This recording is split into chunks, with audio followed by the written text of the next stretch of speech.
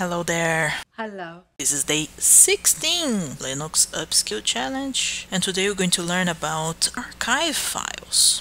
Archiving is the process of getting data and storing somewhere else, basically. The utility that we use in Linux to do that is called tar, that came literally from tape archiving. Usually when you're going to store something for later use, we don't want to waste much space for that. So compressing usually comes along with archiving using tools like gzip, zip, bzip2. There's a lot of zips there. This is where you zip it! You can compress a file even if you're not going to store that somewhere else, but archiving and compressing are two different process. They usually come together, but they are different. Zip.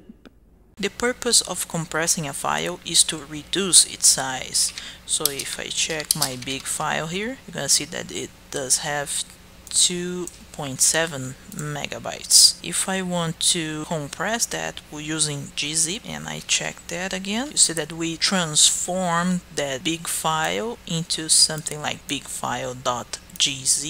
This is the extension used for gzip, and we reduce it from 2.7 meg to 304k. It's a lot of compression. It depends on the nature of the file and the type of compression that you're using, but the general idea of compressing is to reduce the size of a file.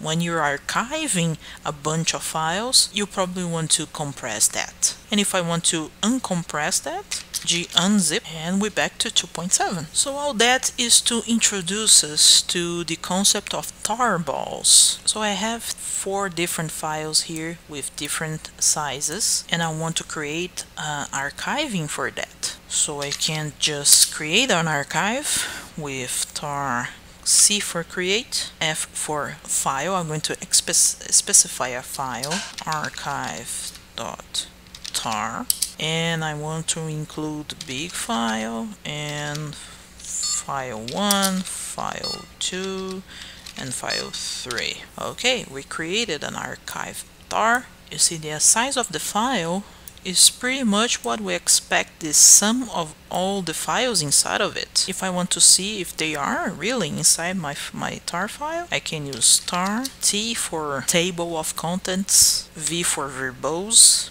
F for file, and I use here my archive tar, and those are the files inside. So when I'm just doing the archiving part, it's not going to automatically compress. I have to give this instruction to tar. So tar create, Z for zip, compress, use the regular compression, that is the gzip, F for file, tar.gz, big file, and all the other files here. And here we are. Compressed archive is much smaller than the archive itself. We have the same files there, but here I used a compression to make it smaller. So basically when I want to do a backup, or I just want to archive some files elsewhere, I can use tar, and I use compression feature to make it smaller, so I have more space for this. Now let's say that I want to extract the contents of my file into another directory. So I want to tar, I don't want to use C, the C is for create, I want to extract,